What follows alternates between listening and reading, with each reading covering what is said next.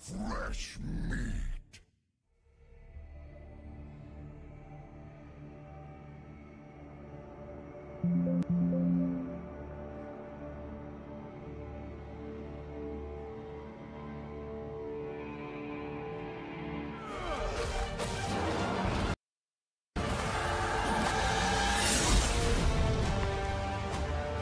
Season 4 is going to be the biggest update we have ever made to Diablo 4 since it has launched. Our focus on Season 4 is to really make a lot of evergreen updates to the core systems of Diablo 4. In Season 4, we're ramping the intensity across the seasonal and eternal realms through a collection of new activities aimed at ensuring the moment-to-moment gameplay experience is as exciting and rewarding when how it comes to Sanctuary. Season 4 item changes are some of the biggest changes we've made to Diablo 4 thus far. We've never done anything like this. We are fundamentally changing how you engage with items, how you upgrade them, and along the way solving a lot of things that we've seen continually from our community that we agree with are pain points of our existing item system right now. So in this new itemization system, we're focusing on narrowing down the scope of the base affixes. They're going to be a lot simpler, they're going to be fewer in number, so you can much more easily parse whether this item is useful for you, and if it is, then you can take it and further upgrade it and customize it to your own specific build. Tempering is a new system that allows you to really customize the gear that you find. In order to temper, you need to go to the blacksmith and then choose the recipe that you wish to temper from, and then a random affix from that recipe will be attached onto your gear. Tempering recipes can be found from almost all of the content throughout Sanctuaries. So you will actually be looking for tempering recipes that go directly with what you're envisioning. Maybe you're thinking, I'm going to play a Frost Sorceress. There are also going to be recipes that are more generic and maybe are just generally good for the Sorceress, but you'll be able to choose which one you think is going to be most powerful with the build you're making for your class. It's good, Busy. We're making a pretty radical change to the Codex of Power in this season, based again on the feedback that has been coming from our players. Now, every single legendary in the game will be entered into your Codex of Power so that you can continually imprint the best possible version of that legendary onto your gear. So going forward, there will no longer be carrying around all of these aspect crystals in your inventory. It's all going to be in the Codex of Power.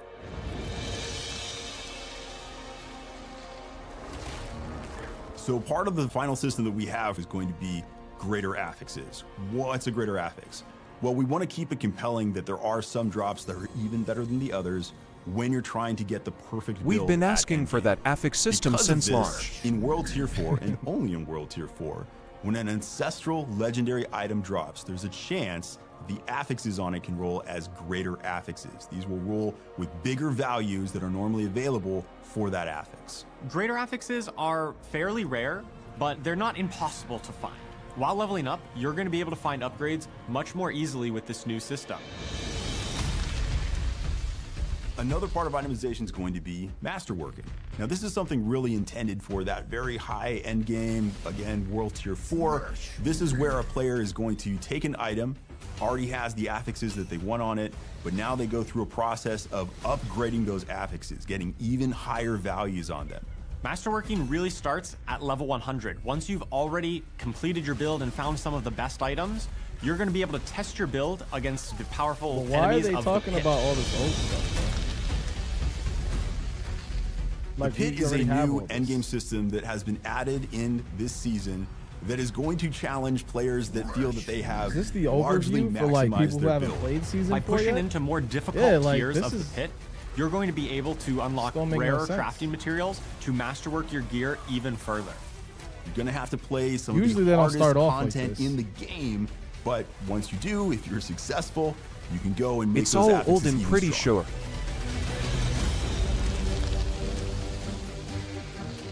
In Season 4, we're ramping the intensity of the Hell Tides through the inclusion of a variety of new activities, the first of which is a doubling down and rise of the cultists' presence throughout the tide.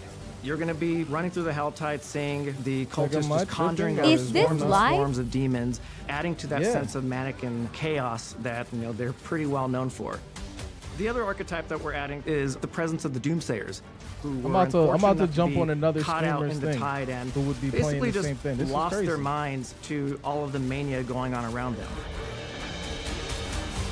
And lastly, rounding out the new activities are just the inclusion of the Iron Wolves. They're finally joining the fight. They could no longer stand on the sidelines, seeing the Hell Tides and Hell's forces intensify their assault on Sanctuary. As Season 4 players engage and progress through the Call of the Wolves seasonal activity, they'll earn honor with the Iron Wolves, unlocking access to a vast assortment of rewards to accompany and empower your Season 4 journeys.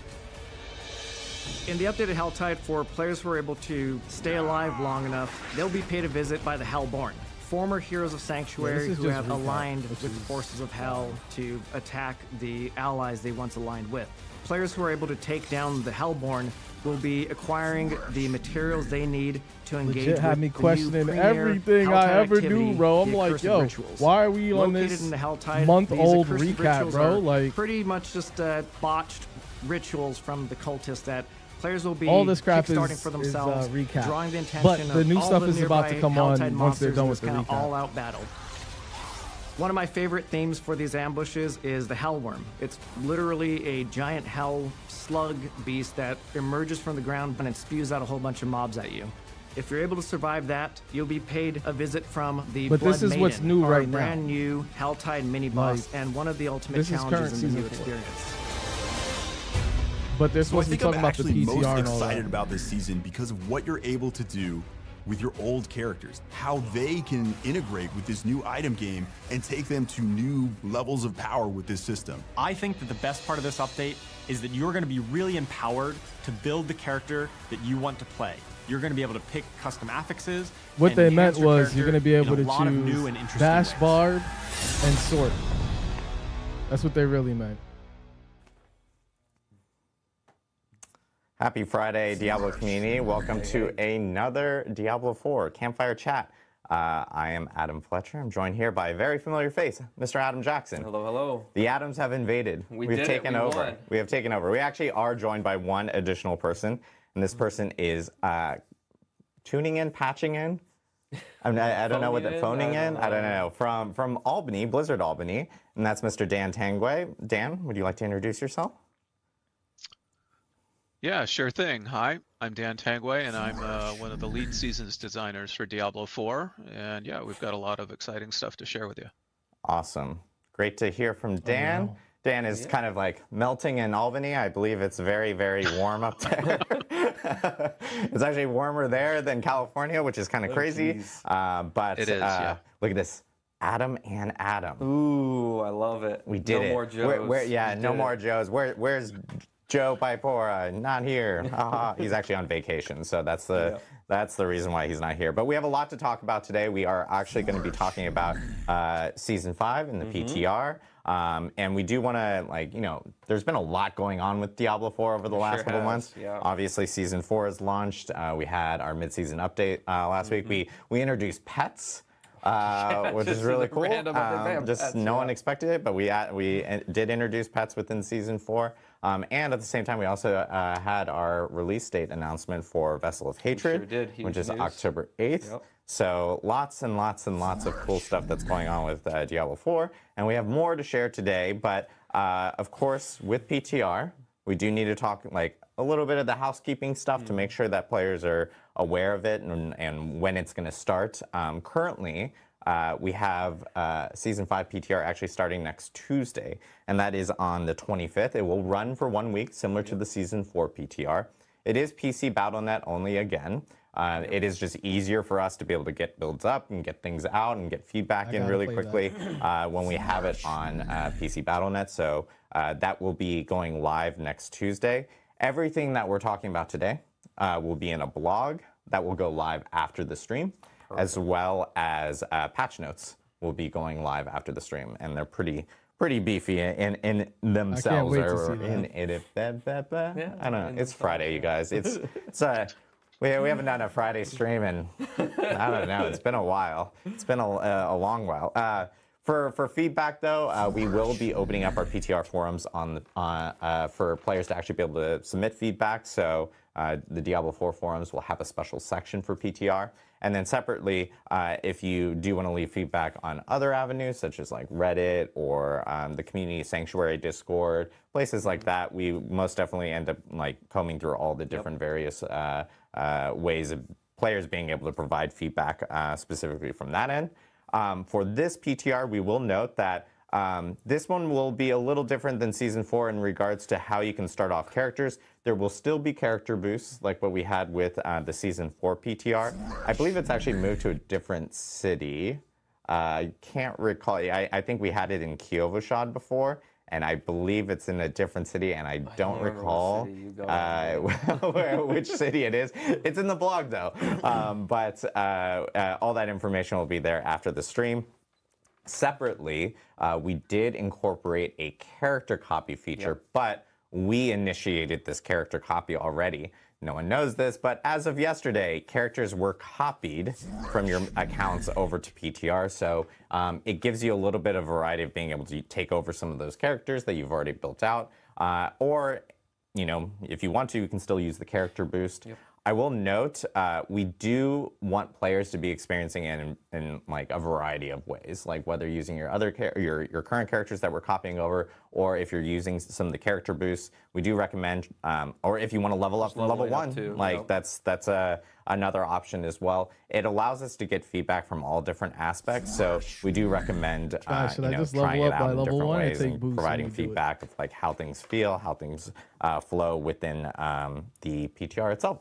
So that is all kind of like the general housekeeping notes that we do have. Oh, and I will say that I believe we actually did correct that Codex of Power reset thing as well. Oh, okay. So yeah, I remember that was plaguing some people last season. We did correct that, so it won't reset. I believe every single time you end up like creating a new character or boosting a new character, I believe. And then separately on the forums, we will have a known issues list. Because it's PTR, it's an early build, so we want to make sure that people are aware of that. And with PTR, when we take in feedback, it's great for players to be able to like provide all various forms of feedback. I will say by the time Season 5 launches, we will try our best to get as much of that feedback in. If it's something that's like a massive, like a huge overhaul or something like that, I wouldn't expect it in Season 5, but it is good to hear that feedback because it might be something that we end up incorporating maybe in the future for like a future season from that end. Yeah, it's very useful. So it totally helps us drive future decisions, and even we did a lot of reaction to PTR feedback in Season 4. if I remember right. We did like a whole lot on our team at least, and I expect the same for Season 5. So exactly. Send it in. It's very useful. And then one last thing I do want to note is, because players have probably seen when Season 4 is ending, which is currently in early August. You can see that kind of like on your character select screen when you're jumping into the game. I will note that Season 5 is a little bit shorter of a season than what we've had beforehand. Season 5 itself will run until that October 8th date with Vessel of Hatred, because Vessel of Hatred is actually the start of Season 6. So we did want to at least clarify and make sure, because we've heard a lot of those questions of like, hey, is we can test out is Vessel of Hatred hitting in the middle of Season 5, things like that. So we did want to note that from that end. The Vessel of Hatred, I'm not sure what it's enough of the housekeeping notes. I know a lot of players want to hear about Season 5 in itself. And so Mr. Dan Tanguay from the sweltering city limits of Albany will be walking us through Season 5. Yeah, absolutely. So yeah, let's dive into the new features on PTR for Season 5. Shadow, what's good? Just to give you a little bit of context, we did some early brainstorming for Season 5, and we knew that, we needed to build out the end game. So end game, we've heard y'all that end game is very important. And Season 4, we added the pit to the end game, and some people have been playing Hell Tides into the end game, but we still want to expand the end game a bit more, right? So if it's an end game activity, we definitely need something that's rewarding and very replayable. We also wanted to make something with a lot of monsters. I mean, monster density and just entering that feeling of flow state's really important for players. We needed something that had stakes, and we wanted players to push their luck. And finally, we really wanted to return to hell. Previous Diablo games let you return to hell after you defeat the big boss, but Diablo4 hadn't done that yet. Checking out the and so with all those goals in mind, let me introduce you to the Infernal Hordes. Now, let me give you a quick summary of what the Infernal Hordes is.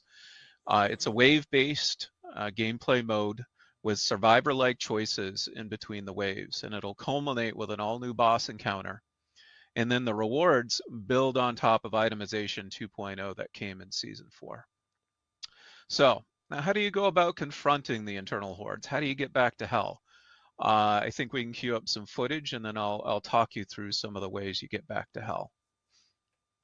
All right, first off, you're going to unlock, the activity for hell with a brisk Eternal questline starting at World Tier 3 in Zarbinzet. That's where you need to go in the PTR. Now you need a new type of key called a compass, which you can see down in the inventory below here. And like Nightmare Dungeons, the compasses all have a starting monster difficulty and a number of revives. And there are 8 levels of difficulty with escalating challenge and rewards. As you can see, it's a very Nightmare Dungeon-like flow here. And then compasses can be upgraded to higher tiers with all new consumables called Abyssal Scrolls. So you'll get a chance to play with all these new features when you're in the PTR. But let's really talk about the gameplay itself, and I think we've got some footage of the wave-based play that we could show off here. First off, gonna have a lot of monsters. Now, you have one monster here. This is the start of Wave 1, and so you defeat this Aether Fiend, and it's gonna drop something called Burning Aether, which is a new currency. Now, this new currency is PC players can specific to Hell, and you use it to unlock the spoils of Hell at the end of a run.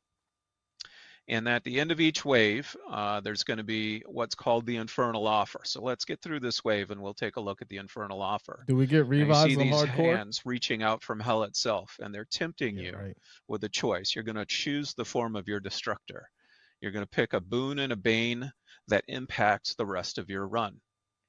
And so now you've chosen a boon and a bane, and that's going to modify the gameplay that comes up next. And so here you're jumping into one of the new activities that also unlocks Aether in this. And this is a Soul Spire. It's pretty similar to a Hell Spire that you'd see in Hell Tide. And you have to kill a number of enemies within that ring in order to be able to earn an Aether. And you can upgrade Soul Spires from the Infernal Offer as well if you like. And then finally, what you need to do is complete the number of waves in order to be able to confront the boss. And so you see in this particular run, you're at 5 of 5 waves. So you are just about ready once you defeat this wave to go confront the new bosses for the Infernal Hordes. So we'll finish collecting our Aether here, find our last number of enemies, and I think we're good. I think we're ready to go. So let's take a look at our new bosses. I think we've got some cool art to share here. So these are the Fell Council. They're going to be some familiar faces for Diablo 2 players. They are resurrected versions of the council members from Diablo 2. Now, for those of you who didn't play Diablo 2, the council members were former high priests of the Zakarum, and they had promised to basically take care of Mephisto after he'd been trapped in the Soul Stone, and he'd been hidden down in Kurast and Travincal. And of course, as it happens, Mephisto corrupted them, both in mind first and then their bodies, and they became demons who are just zealous and serve him without question. And so we thought it was going to be really cool to be able to resurrect them and bring them back for Diablo 4, and they fit great in hell. We had to tweak their power sets a little bit to fit the D4 combat system. So we gave them new titles and new looks to really reflect their combat specialties. Yeah, I'll say it's incredibly awesome to see these guys come back. You know, it's giving very nostalgic vibes of doing a bunch of, you know, Durance of Hate runs for Mephisto and doing meth runs and everything like that. Exciting. So yeah, it's really awesome to see him back in Season 5. Yeah, I agree. Diablo 2 is certainly near and dear to our hearts here out in New York. I want new enemies, bro. Yeah, like that's we're cool, really glad to have them back, and and we hope to see hopefully more returning new faces in the future too. So let's take a look at that boss encounter now. So I showed you a number of members of the Fell Council here. We've actually built 5 of them in total, but you're only going to fight 3 at a time. Now, we keep 2 in the hopper, basically, and we do that because we want to have a whole bunch of replay associated with this boss fight. And because we're only using 3 of the 5, there's actually 10 variations of this boss fight you can fight randomly as you do your Infernal run. And so we're going to basically kill them off, and once you defeat one, the fight will actually escalate. Actually, it probably escalates even if you just take down a certain amount of health, if I remember correctly. And it escalates. Basically, their attacks become more powerful, and then they start really getting even more powerful kind of room-clearing attacks towards the end. But we've defeated them here, and this is the reward moment I actually wanted to talk through with you, because this is something that really ties into itemization 2.0. You've got several chests here, and you've got a choice of the rewards you get at the end of your Infernal run. You can choose from a chest that contains all new legendaries and uniques. You can choose from a chest that contains all sorts of crafting materials, including masterworking materials, so you don't need to go to the pit anymore exclusively to get masterworking materials. You've got a chest that allows you just to get a whole bunch of gold. Nice. I know people out there are really asking for gold, and this is going to be a good source of it. And finally, even though it wasn't shown here, you have a chest that guarantees a single item with a greater affix on it. And so we thought we'd want to try this out and see how people respond to it. And we thought it would be pretty exciting. You know, certainly in Season 4, I'm really trying to get some more greater affixes. So I'd love to have this in Season 5. So yeah, let's take a closer look at some of the uniques you can farm from the Infernal Horde, since we're talking about rewards already. So we're going to queue up some footage here. So first up, we've got the Basilisk. And so this is going to be a new unique staff for druids. And so when you hit an enemy with a nerf skill, it'll petrify them and deal physical damage. So turning the monsters to stone, always cool. But it's also cool that you can CC your target and boost your initial attack here. So this one's pretty exciting for you druid players out there. All right, next up, we've got the Third Blade. Now this is a unique sword for barbarians. This one makes your weapon mastery skills be treated as core skills that cost fury. Even though they deal a little reduced damage, this one's pretty exciting because now you can start making all sorts of new builds that you've never seen before. So we're really interested to see what the community comes up with here. All right, next up, We've got the Mordecrux. Now, the Mordecrux is a new unique dagger for Necros. So when you consume a corpse, there's a chance that you'll create a skeletal simulacrum that seeks out enemies. And when it dies, it explodes. So essentially, you're making a skelly bomb when you consume corpses. And so that's just going to seek out targets and explode. I think that'd be pretty handy for my Necro this season. So I'm looking forward to that one too. Next up, we have the Umbracrux. Now, the Umbracrux is a new unique dagger for rogues. So if you use a subterfuge skill, you'll create a totem. And if you hit that totem with an attack, it replicates any of the damage it takes to all nearby enemies. And so it's a great way for essentially replicating and doubling down on the damage that you're dealing in a particular area. All right, next up we've got the Vox Omnium. Now the Vox Omnium is a new unique staff for Sorks. And so when you cast a core skill, it's going to cast an additional 2 basic projectiles based on the previous elements used. And so this allows you to really start comboing your core and basic skills together. And if you decide to have different elements associated with those core and basic skills, now you can start casting almost like fire that one that did the bolts. I mean the fireballs and bouncing. Cold all at the same time. So we're pretty excited about this. That is one pretty too. Clean though. And the final one we're going to share out here is actually a new set of boots that's available for all classes. And these are called Rakanos Wake. And so whenever you use an ability with a cooldown, you'll trigger an explosion dealing fire damage. And so really, it's pretty straightforward. You're going to bathe your enemies in flames whenever you use a cooldown skill. So maybe I'm going to dust off my Whirlwind Barb here and slap them on and see how it does. So yeah, these are some of the uniques and legendaries that are going in to the Infernal Hordes. I think there are 10 uniques overall and over 20 legendaries that you can farm from the Infernal Hordes. So there's going to be a lot to chase down in there. That's awesome. Thank you, Dan, for like sharing, going through all that stuff. I know with players jumping in on PTR, especially for and trying out Infernal Hordes and everything, what's kind of like the top things that you really want them to like kind of hone in on, give feedback on, check on for PTR? Yeah, absolutely. We definitely need feedback on the PTR. It's super critical to ensuring that, you know, the Infernal Hordes and all the rewards feel great for when the season launches. So here are some of the topics that, you know, we could use some help on. That's something they didn't address. First off, you know, just how is the Infernal Hordes gameplay? How do the boons and banes feel? You know, which ones do you like the most or the least? And these are types of things that'll help us fine-tune that experience. Similarly, you know, how is it acquiring compasses? Do you have too much, too few? How do you feel about upgrading them? You know, that could help us really dial in kind of the access to the Infernal Hordes. We're also interested in learning how you feel about the difficulty and the gameplay length of the different tiers. Like I said at the top, we've got 8 different tiers of difficulty. Based on the and so system. You know, we have the ability to dial those in a little bit. We want to make sure that players can really replay this over and over again as they push into the end game, much like the pit. And then finally, of course, how are the rewards? You know, which do you like the most or the least? You know, we can certainly make tweaks on the rewards to make sure they're as enticing as possible. Awesome. Yeah, and I know with Infernal Hordes, this is kind of this is another alternative because, as you mentioned, you can jump into it starting with World Tier 3. So if you're actually leveling a new character, you can actually jump into Infernal Hordes, and you're able to earn like experience. So in here, so you actually have the opportunity of like jumping into Hell Tides if you want to. You can jump into Infernal Hordes. When you get to 85 or something like that, you can jump into pits.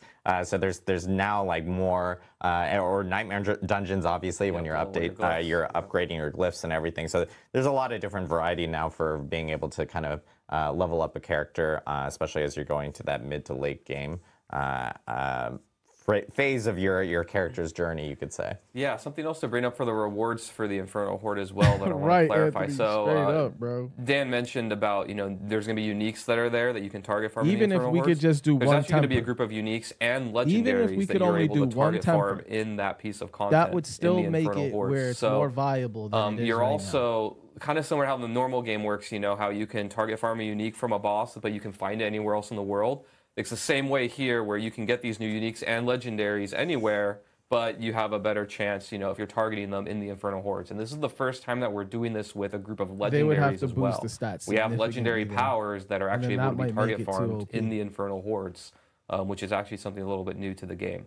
So I just wanted to clarify that. And in addition to that, we're also adding new uniques and legendaries to the rest of the game as well, in addition to this. Yep. So there's actually a very large group of uniques. I think it's over 50 or something. Yeah, wait, there's over... There's over 50 new uniques and legendaries coming into Season 5. So we have a lot coming. It's pretty extensive. A lot more to talk about there, too. So. Yeah, this was just kind of a small preview of what people are looking at here, and they'll be able to jump in more and actually check it out on PTR, because all of them will be present there. And I know Adam is actually going to talk through a few additional ones here later. But yeah, Dan, this is awesome. Can't wait for players to jump in. I appreciate you informing and providing all the new updates and everything. It's exciting. Yep. From the sweltering heat of Albany. I'm going to keep bringing it up. They canceled school up there. It's crazy. That's nuts. I'm like, that's absolutely insane. But we will be seeing Dan again here later, especially when we get into Q&A at the end. But Dan, thank you again. I think you're welcome. Yeah. Awesome. Appreciate it. And then I think we're going to jump into a little bit of some balance and class updates with Jackson. So nerfing the barb, let's see. Yeah, let's get to it. We have a lot to talk about. More barb nerf. So the topics I'm going to be covering today, we've got unique items. We're going to be talking quite a bit about that. We've got some updates to mythic uniques that are very exciting and near and dear to my heart. And then we've got your standard class updates, a lot of stuff coming in Season 5. One thing to clarify here is that we are going to be releasing the patch notes soon, so I'm not going to be going over every single class update, because there's a ton of them. Kind of similar to Season 4. I'm really only going to highlight just like one major thing for each class on the stream today, but you'll be able to see all the things that we're doing in the patch notes. There's a lot. So first, uniques. We have some quality of life updates here, really targeting how you get uniques that I'm pretty pumped about to announce here today. So you can now target farm uniques from 3 additional sources. You can target them from obol vendors, hell-tide chests, and whisper caches. These places where you've always been able to, kind of target farm certain gear slots and not been able to get uniques, and you're wondering, well, why couldn't we do that? That stinks. Well, now you can, and it's awesome, and I love it. But how are we targeting? So here, just to give some more detail into how this works, is basically when you open, like, I'm just gonna use hell-tide chest as an example, right? If you want a specific unique weapon, let's say, you can just simply target the weapon hell-tide chests, and you'll be able to have a chance to get only unique weapons for your class from those chests. August. So when you're targeting a specific thing, you just go to the place that has that slot, whether it's the obol vendor, the hell-tide chest, or the whisper cache, and you'll have a chance to get uniques that are targeted for that slot. So it kind of adds, while you're doing your normal grind of, doing the boss ladder, killing the boss, you can also be collecting obols, doing the hell-tides, doing the whispers, and having a chance to target and get that unique as well from that content. We're talking about uniques, and in addition to that, this is also true for mythic uniques. So I'll just give an example here of exactly how this works. Let's say that you want to get, Harlequin Crest, a Shaco, or Andariel's Visage. You don't want to target those helms. You could be targeting helms from Helltide, targeting helms, and when you turn in your obols to the obol vendor. And every time, if you get a mythic unique, you will get one of those 2 from that source. Do y'all remember Season 2? Now, also to clarify, let's say that you are targeting gloves for some reason. We don't have any mythic unique gloves yet. Then if you were to get a mythic unique, you still can. It'll just give you a random one instead, since you can't target one in that slot.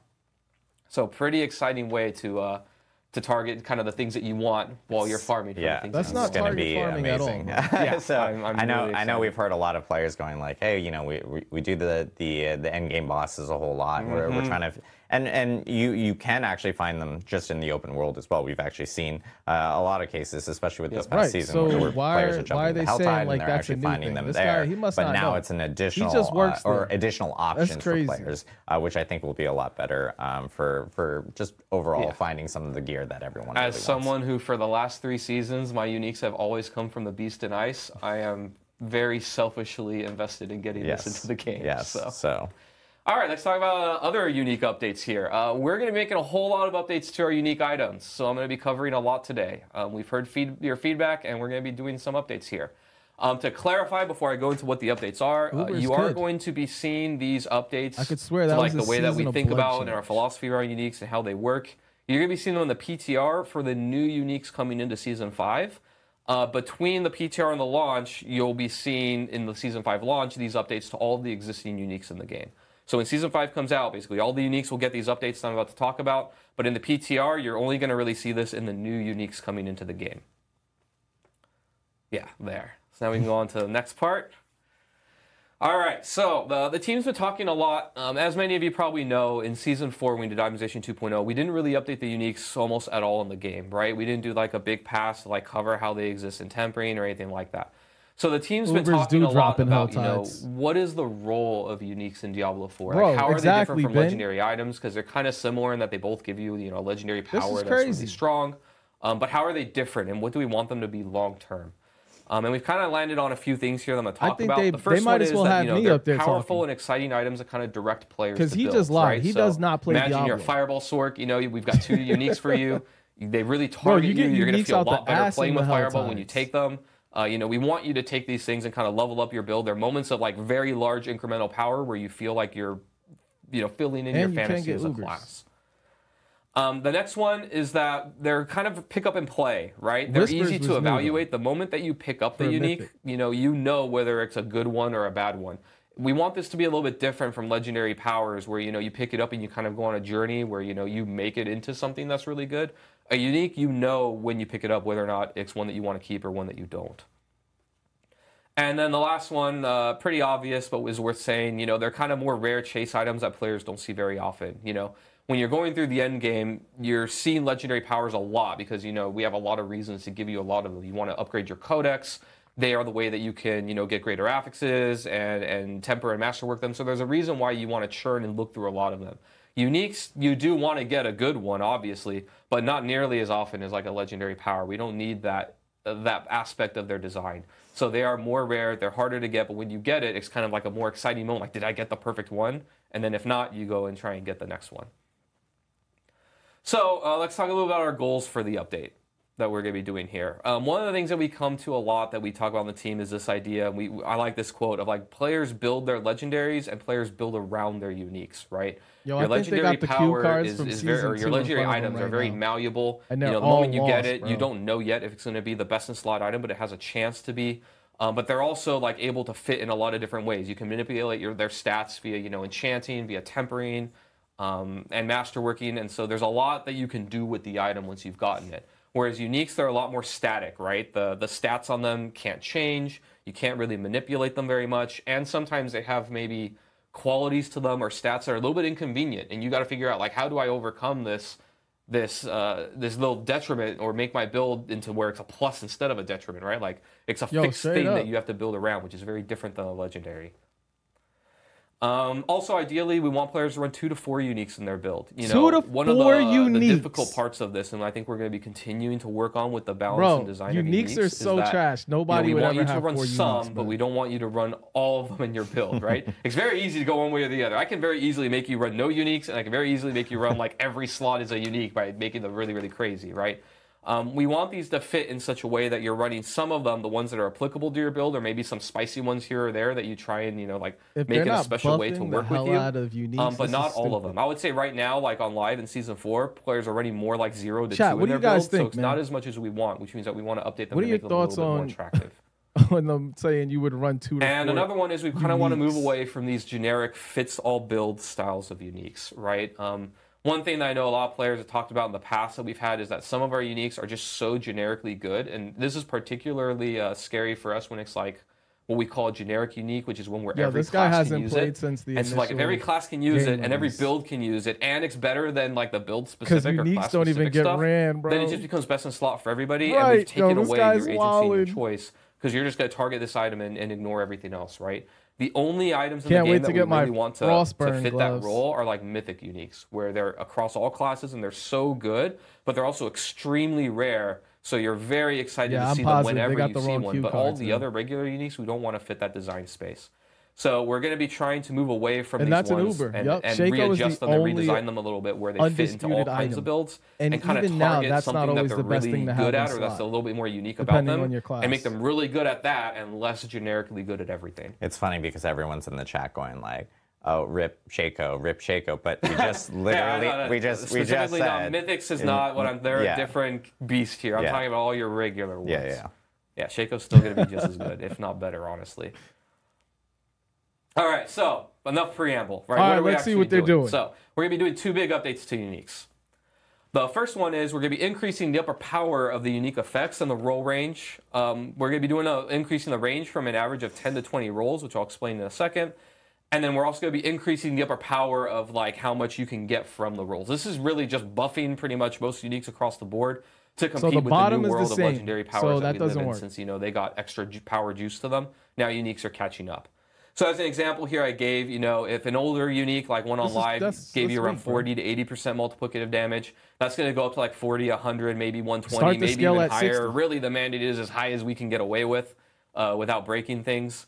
And then we're also going to be increasing the roll range. This is like the number of possible rolls it can do from an average of 10 to 20. So it'll be a little bit harder to get basically... What we're targeting here is the discrepancy inside of a unique is a little bit wider, where that's the terrible. Difference of like a low roll and a high roll is a little bit bigger, but the high rolls are way better than they were before. So they're more exciting people when are you get them really billions good, of gold, but it's a little bit harder to get half-decent ones. And the next one is going to be updating the affixes, the actual stats on the uniques. We're doing a pass on all of them, and this is kind of what we're doing. The first thing is we're changing their stats to fit with the Season 4 updates, right? We're doing the things like we did before of simplifying stats, now this is getting rid of super conditional things, making them just more generically understood and good. We're also going to be adding tempering stats. We're open to really adding whatever we want that makes the unique fit the fantasy. That's all we need. So as an example here, a lot of two-hand weapon uniques have a problem where they're all basically competing against bonus projectiles as an affix because you can just temper that onto your weapons, right? So when it comes to those kind of situations, we'll just slap the bonus projectiles on that unique, and now, it's no longer competing in that way where we have to kind of dance around it. We can just put it. We're also open to the idea, by the way, of breaking slot restrictions, kind of like we did in Season 2. So you can have bonus projectiles or other things on other slots. Like uniques are where we get to play a little bit and just really make something thematic and cool and build defining, and so they have less restrictions than everything else. And the other one is we're updating the stat power levels and the effects. So the idea here that we're thinking, and this is particularly nuancey when it comes to generic uniques, but stats that kind of fit the theme or the fantasy of the unique are going to be like way stronger than your normal this stats, actually right? makes so as an example, way more if you have sense a unique now. that's targeting fire damage, maybe it's like a meteor or firewall on the sorcerer, whatever it may be, that plus fire damage can be juiced up to be really, really high. But stats that are more like generically good, like, I don't know, attack speed, max life, resist all, those ones aren't going to be juiced unless it fits the theme of the unique really well. Right? So we have an example here of one that has been a problem for us in the past. I kind of want to go through how we would think about it. Trash. I'm not going to say exactly what we're going to do here to Tibalt's Will, but kind of give you our thought process, right? So Tibalt's Will, as many of you know, in previous seasons, was kind of a problem where it just became best in slot for almost every build. The famous line we say is that it was, damage on pants, which was, impossible to get almost anywhere else in the game. And it turned out damage on pants was really, really good, right? It also gave you damage reduction, one of the best stats in the game. And then it also gave you it also solved resource in many ways for you as well, right? It gave you a bunch of resource whenever you became unstoppable, which wasn't too hard to do. So it was doing a lot of things at once. It gave you, a very unique effect with putting damage on a slot that you don't get it. It also gave you resource, which is something that every class wants, very heavily. And Adam, it gave you 3 extra potions. And 3 extra potions, yes. Now that one, that's all right. But yeah, so, the way that we would tackle this one, to give you an idea, is like, we either would kind of pick, do we want to focus this on the damage aspect, that it's damage on a non-damaged slot, or maybe we focus on the resource aspect and like double down on that and make that really powerful and really cool. Resource aspect or we do like a little bit of both, but if we do both, then it's not going to give you the defenses that another pants slot would give, right? Basically, in our mind, we'd be like, we want to give the minimum amount of defense where it's not just like a trash item because it has nothing. But then after that, not so much, and you're going to have to solve your defenses in other slots or somewhere else to justify getting the damage on this slot, is how we would think about it, right? And so we're having a lot of conversations now. I don't think we're going to nail every single item perfectly in this first pass. So we're really looking for feedback when you jump into season 5 and beyond. And we'll be adjusting them. Got you on but I kind of want to give you an idea of what we're doing and kind of already. what we're thinking and targeting with this. So I think we can move on. So Mythic Uniques are getting a facelift here. So I like that. Lots of updates here. Mythic Uniques are now going to be truly mythic. They're getting a new color beam when they drop on the ground. They're coming out with an awesome new sound that you're going to hear in a little bit. We've got new item UI that you can see, so they have a different color. They really are going to look and feel like the special items that they are. And we have a video here to show you the sound and what it looks like on the ground. So you can see here, this beam looks very different than anything else. Isn't that sound, that echoey sound? No, I'm cool with that. I like sounds that. Like a,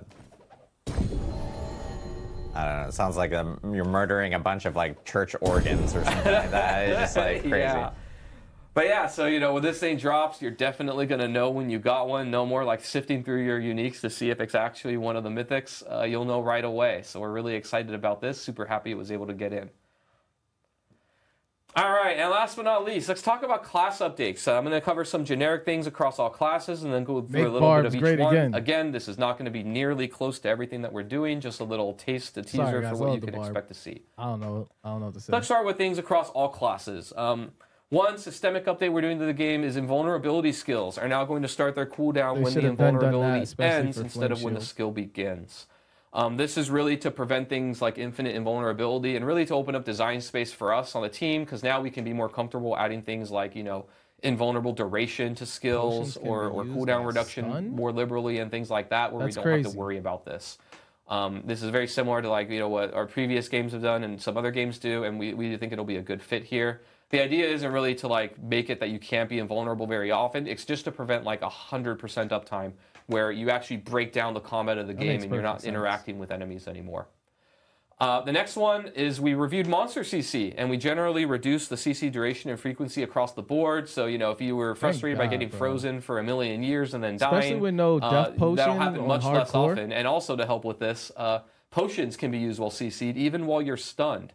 So, while you're frozen standing there and everybody's around you trying to kill you, you can at least spam potion a little bit and maybe survive sometimes. Yeah, that honestly helps big time on hardcore.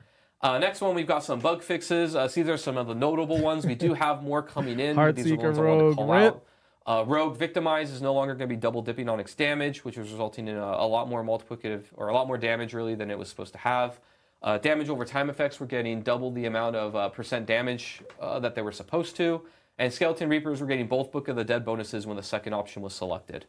And again, this is just a little bit of a preview, but we have other bug fixes coming, but these are some of the bigger ones we want to call out.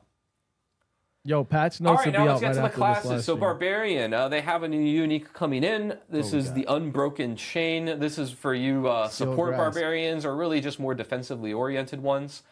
Basically, what this is going to do is create a connection between Steel Grasp and Iron Maelstrom, where you'll be able to cast Iron Maelstrom a lot more often as you use Steel Grasp. And also, enemies damaged by Iron Maelstrom are going to be doing less damage for a little while. So the idea here is, you could debuff enemies, debuff those bosses. So are they getting us ready for raids for real? Better. And next, the Rogue. Flurry is going to be getting a lot of big updates. We updated the enhancement and both of their upgrades. So you'll be able to see kind of a theme here going on. Before, you would damage a crowd control or vulnerable enemy for the enhancement, then you would heal. Now, when Flurry hits an enemy, you can just make them vulnerable. So actually, Flurry becomes a vulnerable generator here, which is pretty exciting. And it'll also deal more damage as you hit vulnerable enemies. Stacks up really high. So the idea here is with Flurry builds, you want to make everything vulnerable and then just keep whacking them with Flurry and gain a bunch of damage. And now Improved Flurry is changing. Before it was about vulnerable spreading, but now baseline you can just generate vulnerable, so we don't need that anymore. So now Improved Flurry is going to actually give you a dash. So now similar to things like the Shred on the Druid, you can kind of dash to your target, and also every time you cast Flurry now it's going to heal you. So it's going to be a lot more mobile, a lot more awesome. Very cool. And then last but not least, to compete with a dash, what could we do with Advanced Flurry? Well, we can just add a stupid amount of damage and resource cost reduction.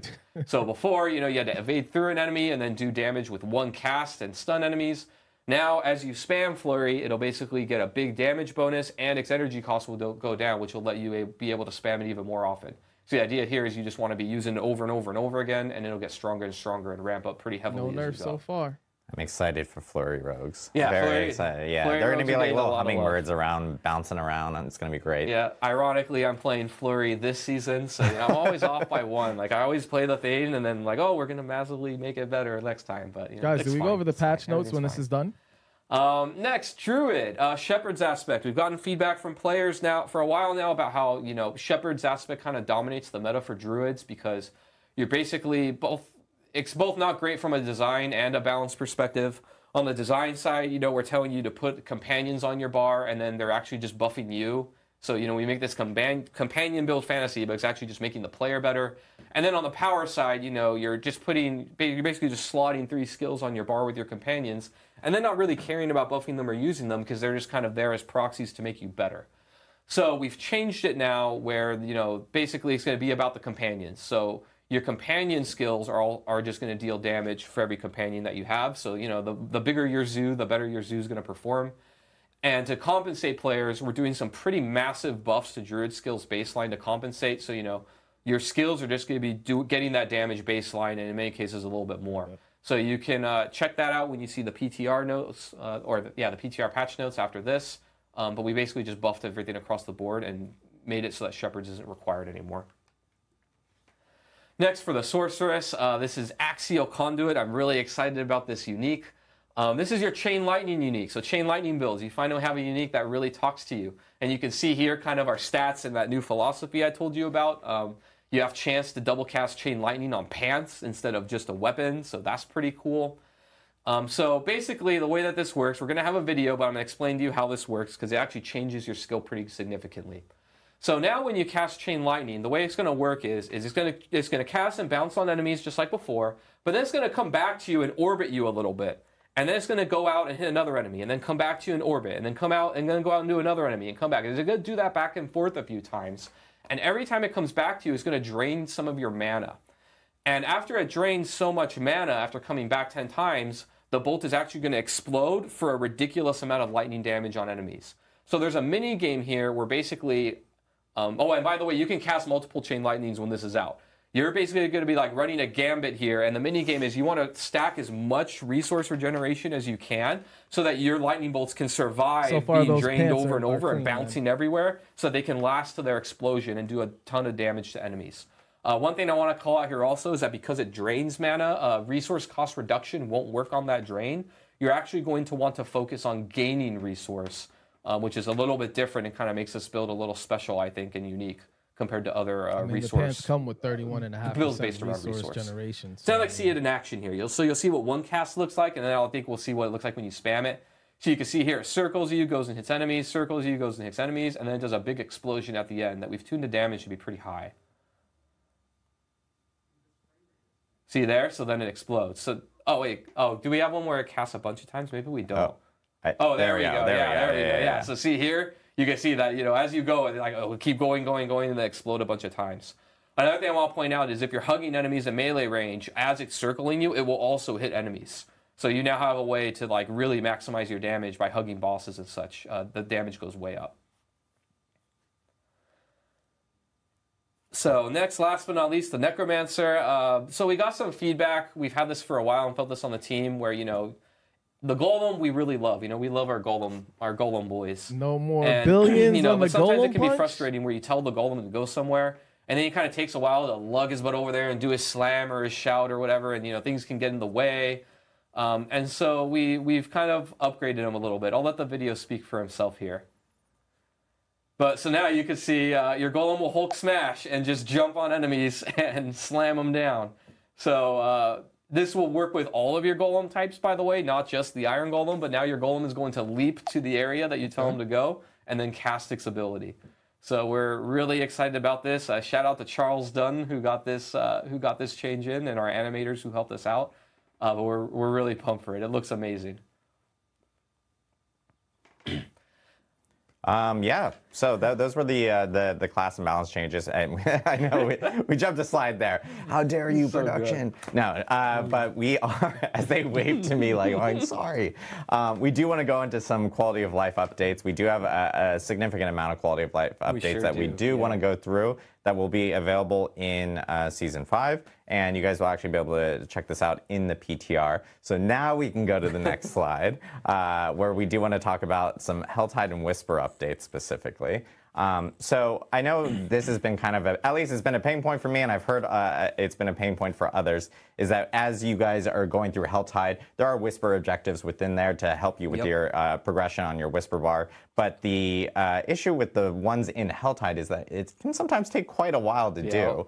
And you know, sometimes players would have to leave the Helltide to go to another area to complete some of these Whisper objectives. So we are optimizing this to ensure that they don't take nearly as much time. The ideal goal is to get a bunch of value within those 15 minutes to potentially end up getting a full entire Whisper thanks for the follow. 10-point bar within 15 minutes in one Helltide do a full Whisper every Helltide. Yeah, so that'd be it'll be a huge help, because I know at least for me, I've always had to like kind of leave a Helltide and like kind of try to knock some of that out. It'll especially help for players that are looking for additional gold, because Whisper caches have always been great sources of gold. And now, as Adam mentioned, you can as also much as I want to jump on it, target farm. So it's keeping things more optimized for players, which we know will be way better there. The next thing we do want to talk about is also Baneful Hearts. I know this may not sound like a huge quality of life thing or a buff of any sort, but we have noticed that players have had a lot of Baneful Hearts within their inventory. We do want to make these a little bit more valuable so they won't drop as frequently. We know that players will still have a significant amount, but maybe not hundreds and hundreds like some people have within their inventory. But players should not have any type of issues regarding having a ton of these Baneful Hearts. But we are tweaking the drop rate, because they were dropping a little too much there. Right. Should have been too. Tempering. The very, very I guess like brought up topic. Well, and like people like talking about tempering. It's pretty popular. Yeah, so I want to take a minute to talk about tempering and kind of how the design team sees it, and kind of what we're happy with, what we think could be better, and some adjustments we'll be making in Season 5. So first, high level, kind of how we see tempering. We really think that it's important that items have an endpoint where players know kind of that the item is done, and that they're not hoarding lots of them forever on the chance that they can all be good. Completely out of the player's hands. One of the big key goals. So are they going to do what we said? Are they going to give us multiple options each time we temper? Stash space. And while we know that bricking an item never feels great, we do need that to be something that's possible to do in the game, so that you know when the journey is done and you're not just holding on to an item forever. So that part we actually think is working very well, where an item is done and you try and go get another one, and so you're always interested in items and trying to have that game loop go in the game indefinitely, or until you feel like your character is maxed out on its power. But we do agree with players that the RNG right now is like completely out of their hands, which doesn't really feel great. You get so many tries basically to roll, and then that's kind of it, and you're done, and it doesn't feel great. So we're looking at ways in the future for players to have more control over that RNG, so that you have more ways to maybe manipulate the tempering or get the odds in your favor, and do other things like that. One update that's going to be coming in Season 5, it won't be in the PTR, but we're targeting for launch, is that we've got a lot of feedback that it feels so bad when you get that like triple greater affix, and it has the same number of rolls, and then you brick it, and then you have to try and go get another one. So in Season 5, to help with this, as your item gets better, basically, that you find, you're going to have more chances to temper it. So a much better chance to get the one that you want. Basically, the way it'll work is you're going to basically get one extra roll per greater affix that you have. So you have one greater affix, one roll, three rolls.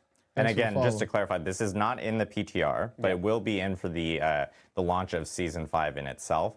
And again, just to reiterate, we are still looking at ways to help out that experience within tempering. As we've noted, we agree with players that it doesn't always feel great. And so you guys should expect to hear more updates to tempering after we get through Season 5 for sure. Yeah. All right. Next up, bro. All I know is by October 8th, so this shit better be this one a little bit. We took a look at this chart. Yeah, this chart. We took a look at inherent affixes on weapons, and we found that a lot of inherent affixes, like damage to distant or some other ones, were a little too conditional and didn't get the update in Season 4 that we wanted. So we went back and made them a little bit more generically useful to appear on and better across more builds. So we have a little chart here, but you can see kind of this is going to be the new inherent affixes on all the different weapon types. So we've made quite a few adjustments here. As an example, vulnerable damage is on bows, and dot damage is on axes, which I believe vulnerable on bows is new. But yeah, so we made quite a few updates. We basically just looked at the matrices of everything and kind of adjusted it to see what makes sense. Anyway. So basically, you're just going to have things that actually impact your builds much more often on the weapons that you want. And as another result of this update, we are also looking at what weapons classes can use. And we updated them a little bit to try and, let more classes use more weapons. We want players to be able to create interesting builds, play the way that we want. And so we want to open up these things as much as we can in our designs. So now druids are going to be able to use two-hand polearms, one-hand swords, and daggers. Sorceresses are going to be able to use one-hand swords and maces. And necromancers are going to be able to use, I think it's maces and axes, actually. I respect you. Despite this necromancer pictured right here that is not using, it's using a two-handed sword, but you can already use a two-handed sword, but not using and the necromancer here, I know it's supposed to say all maces and axes as opposed to all swords, so. But yeah, basically we're going to be opening up these classes to use more weapon types. And then also some of the uniques are going to be updated for the classes as well. So the Butcher's Cleaver can now be used for Necros, and Sorcerers can use Doombringer and Azure Wrath now. Yeah, Sorcerers can use Azure Wrath, kind of like D2. Yeah, that's pretty nice. Fits their theme very well too, so I think that'll be pretty cool. Bro, the barb with the bow would be fire, wouldn't it? They don't some care additional about us. quality of life updates. Now we're going to talk about some endgame bosses. As I have experienced, as Adam has experienced earlier, as he mentioned in the stream, we are making changes to the Beast in Ice.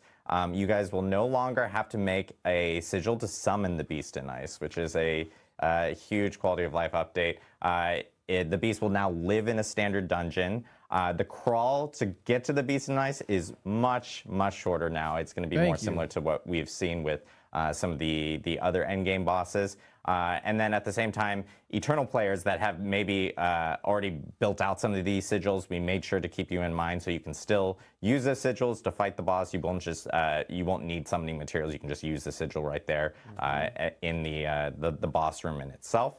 And this no longer requires sigil dust to actually summon the Beast in Ice. So some big changes to the Beast in Ice to help out that whole entire feel. I really didn't understand how they said really they were target farming the Beast in Ice.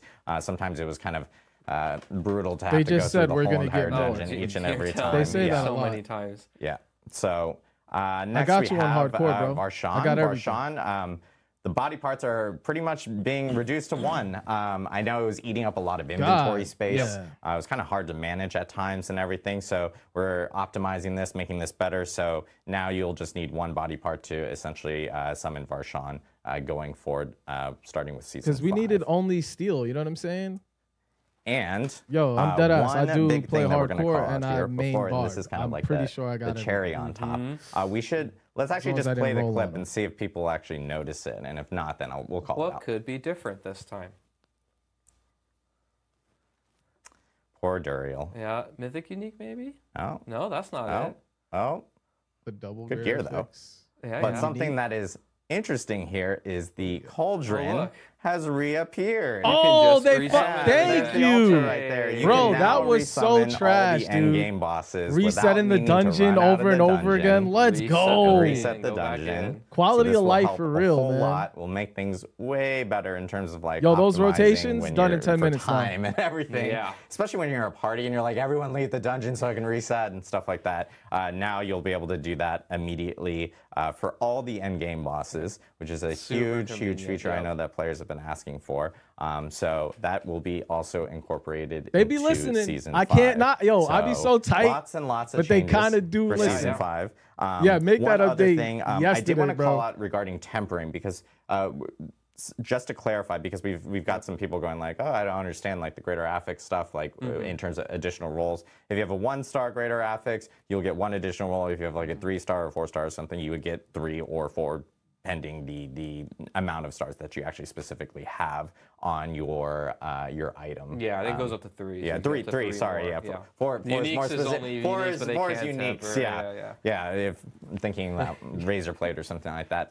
But The other thing that I did want to call out is that this is actually going to be retroactive. So for players that still have maybe an item that they may have potentially bricked, and it's sitting in their stash, August. you know, just for like Season memento 5 will come out in purposes or August. anything like that. But you'll be able to when do your the character PTR does move soon. to Eternal, if it was a greater affix, like a 3-star greater affix or something like that, you will end up getting those 3 additional rolls afterwards. So that will appear after these changes actually are implemented with the start of Season 5. It'll just be on your Eternal character, obviously, because your seasonal character will move to Eternal.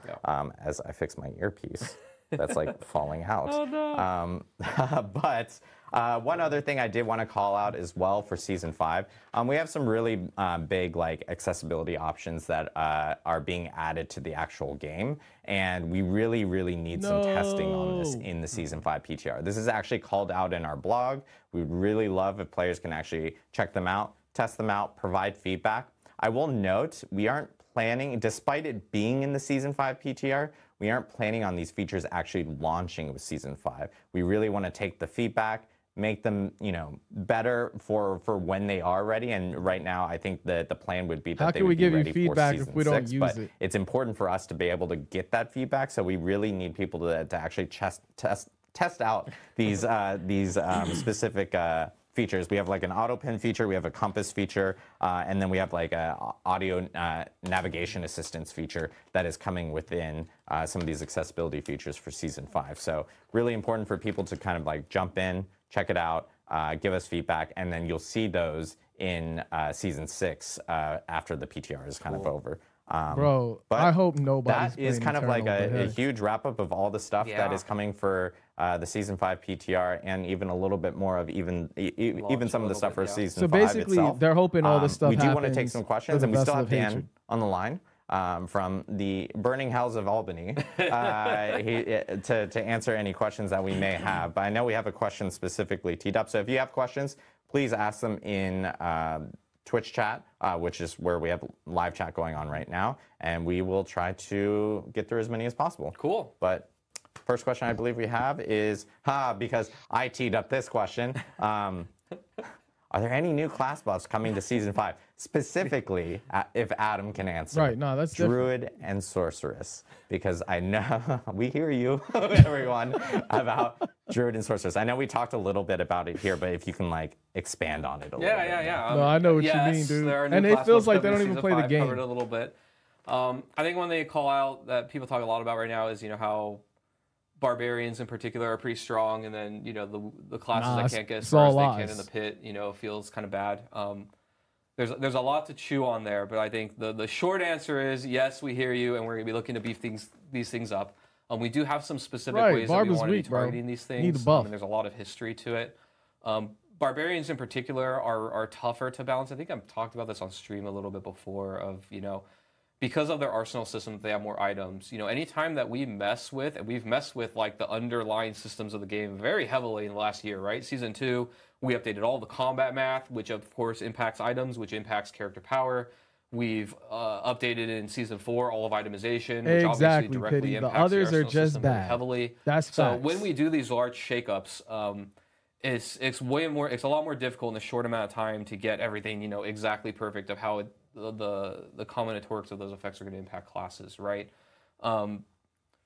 So that's one end of it. Another end is what we're trying to do, and we started with this in Season 4. Is we're looking at the other class mechanics, and we want to kind of beef them up and give them the treatment that we kind of gave with the Necromancer in the Book of the Dead.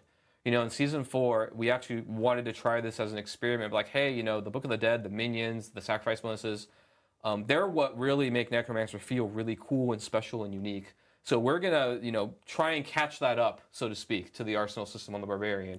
And not only just increase the numbers, right? Because just increasing the numbers is kind of easy. We even did that in the mid-season patch. If you look at the Druid boons, you know, just we increased them by 50%, doubled them in many cases. That's right, JM. But we think to really help solve that on the fantasy and even just design perspective, we want to like overhaul and really look at these mechanics and make them way better and more thematic to classes. So we don't have anything to announce today for Season 5, but that's something more long-term that we're doing to help that problem in the future. So in the short term, we are, looking at, fixing the issues with these various classes, buffing them up in different ways, making different builds and other things viable and trying to keep that parity.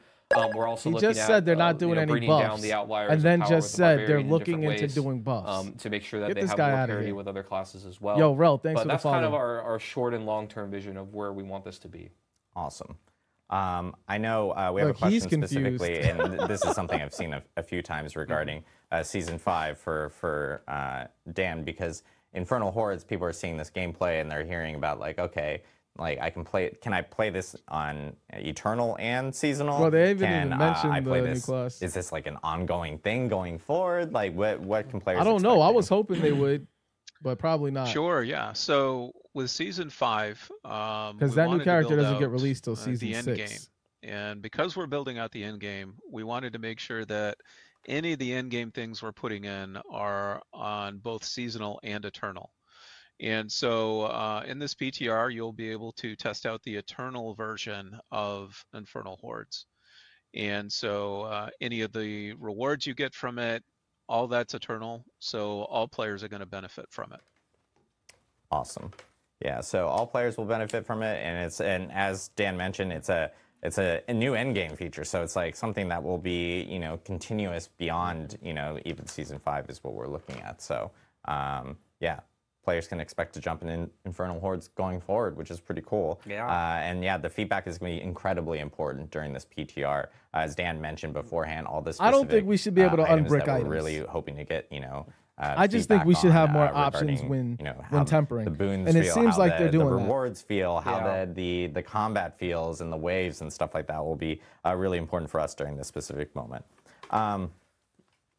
What is the, this is another Season 5 question. Yeah, I think they need to give us three choices. And at least allow us to keep the old one. And I'm okay if it's still bricks. What is the equivalent pit level of the 8th difficulty of, like, the Infernal Hordes? Pit level, I guess, or Nightmare Dungeon, or Monster level. Yeah, you're making me do math here. Yeah, we just adjusted pit levels. Yeah, too, so tier 8 of the Infernal Hordes is going to be equivalent to about monster level. I think it's 180 to 200. So it goes up pretty high. That's pretty late. Okay, nice, nice. So a difficult challenge for sure, which is good to hear. We have a question from Zapadas. Man, y'all need easier names, I swear. Pokemon Zapdos? Do you foresee changes in grouping in the pit to allow group play to be more efficient? There will be changes. It won't be something present in PTR.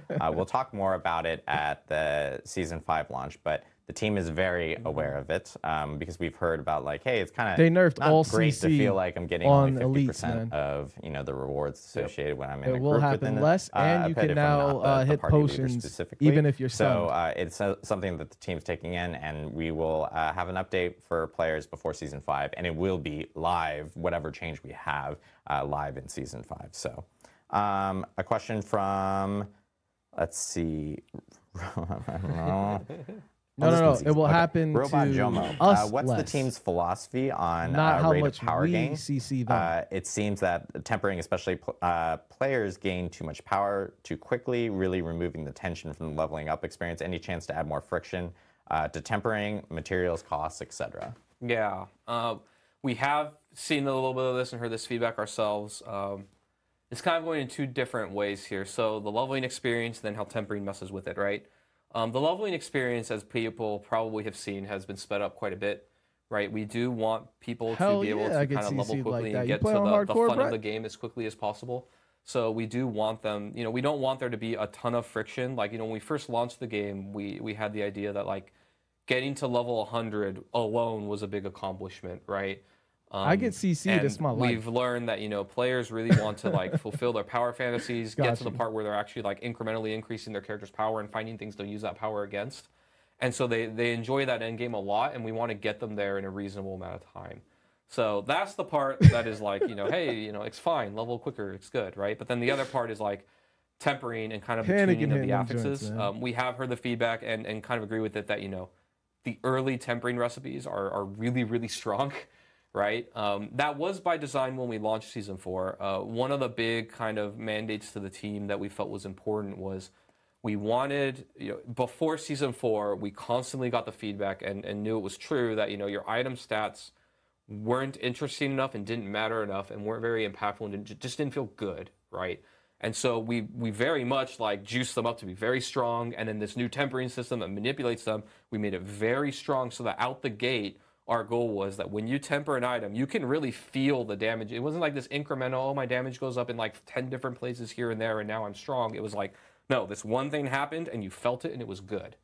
And so we're going to, try and walk that line. We're going to probably go a little more in between here where, we do agree that the tempering is warping the early game experience too much to the point that it's like you pick up an item and you don't care about the stats because you just temper something on and it's like way better, right? So we don't want that, but we do still want them to feel and be really impactful. So we have heard the feedback. I don't think we have huge adjustments in Season 5 right away, but we are going to be looking at that leveling process and streamlining that quite a bit. We're having time actually in talks about that right now with various members of the team. So it will be looked at. Not tons will change in Season 5, though. Awesome. Yep. Pity my death's question from Razzle Dazzle Darius. Razzle Dazzle Darius. Yo, it's Mark, a long thanks for name the follow, to log man. in on. Did you say we can temper uniques? Are you open to letting us imprint affixes? I had this thought we can imprint a unique, but only once. Yeah, going back, that was kind of what I talked about with the unique section. We right now know. I'm not going to say never in the future. It's definitely y'all the literally obvious just thing said that it we in can do. your Just add slide, uniques, bro. Of course.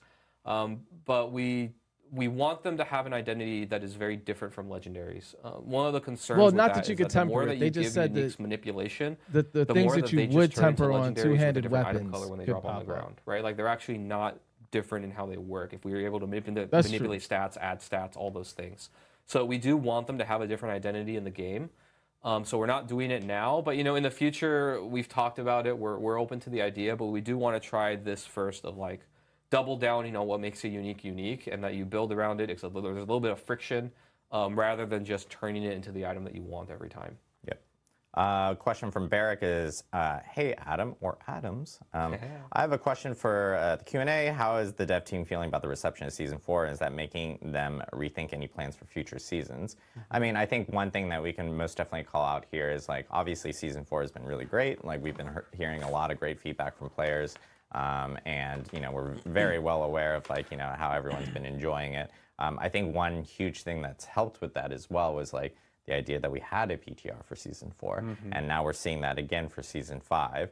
So, like, we know, like, having that moment where players can actually jump in, provide feedback, give us some notes on specific things is really beneficial, especially when we have, like, new huge features like what we did for Season 4, which was, obviously tempering, masterworking, the pit, all new hell tides. There was a ton of new features, and then of course with Season 5, players are now going to be able to run through Infernal Horde, tons of new gear, and legendary aspects for them. So it's just like a ton of stuff that we know that we can most definitely take feedback on. And having those moments has really helped us with some of those decisions. Yeah, I would say on the design team side, I know like the people on the team are very happy with how Season 4 went. It couldn't have gone better really in our eyes. Well, Heartseeker Rogue PTR was a huge deal, helped us a lot, especially on the balance and design side to get things into a better place.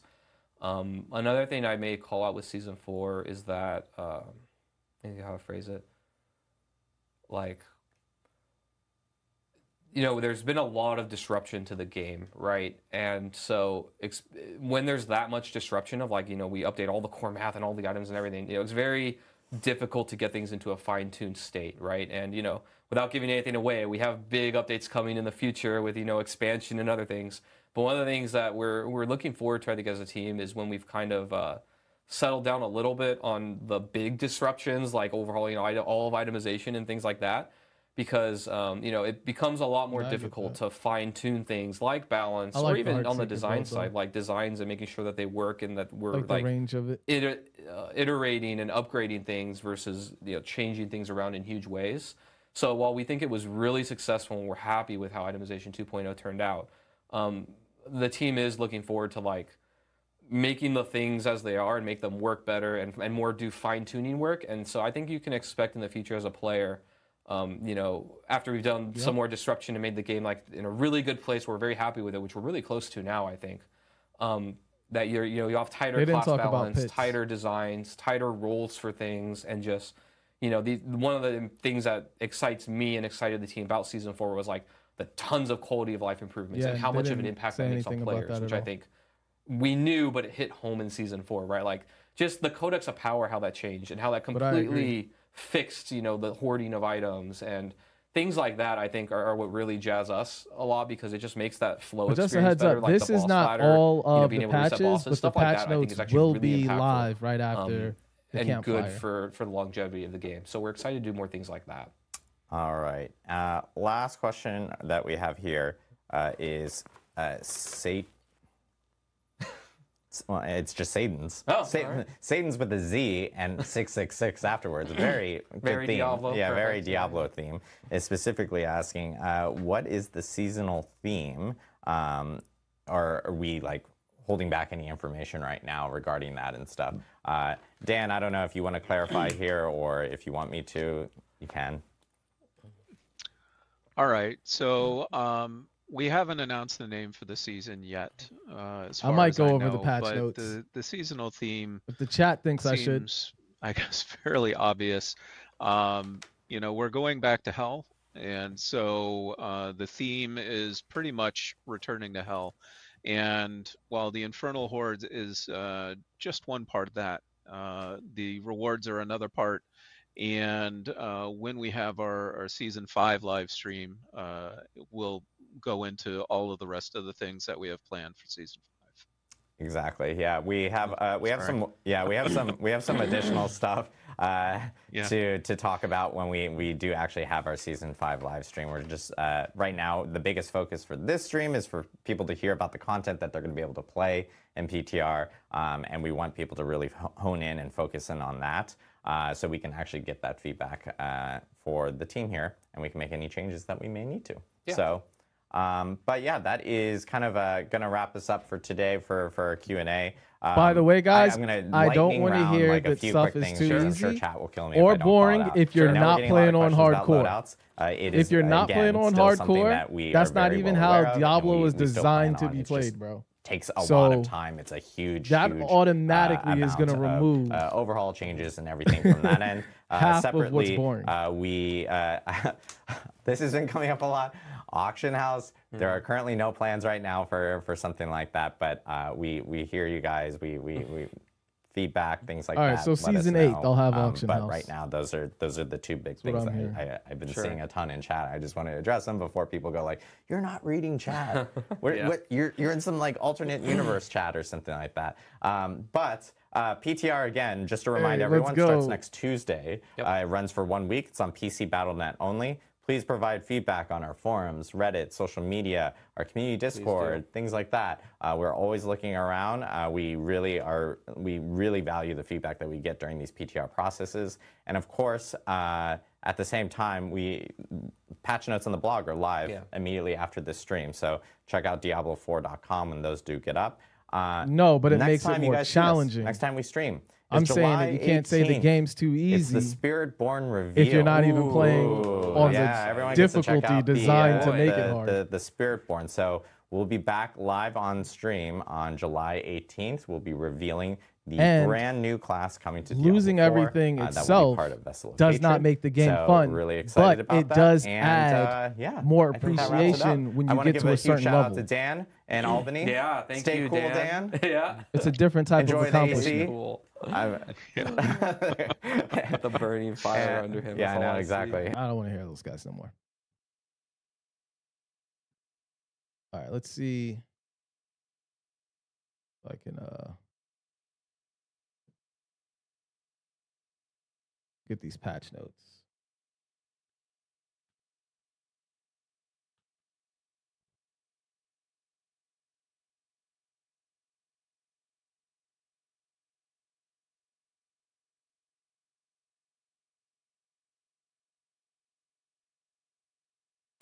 You think they're not up yet? You guys think the notes are just simply not up yet? So I'm starting to think that.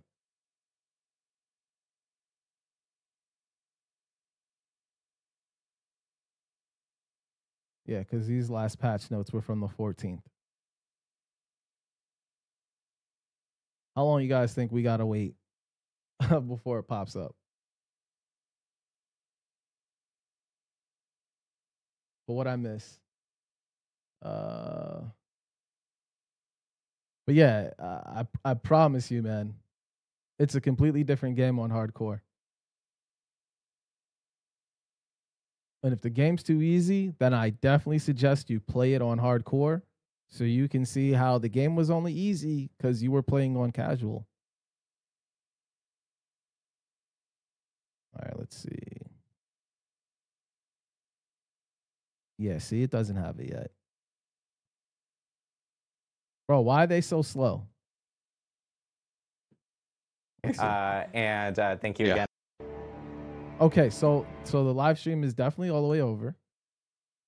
So where's my patch notes? You looking too, see?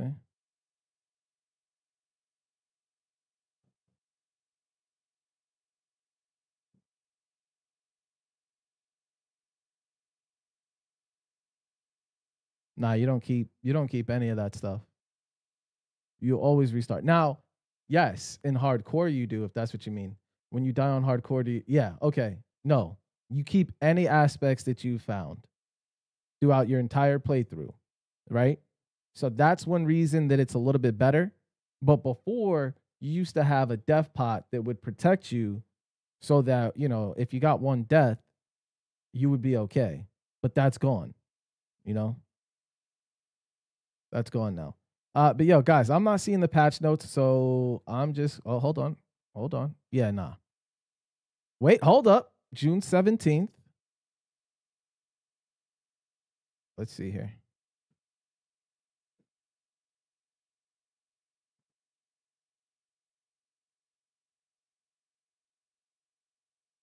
Nah, we already seen all this. What am I talking about? We already seen all this. All right, y'all. I'll catch y'all later, man. We'll see if they come on later, then we'll go over it. But until then, you guys enjoy the rest of your Friday. Peace out. What was the complaint?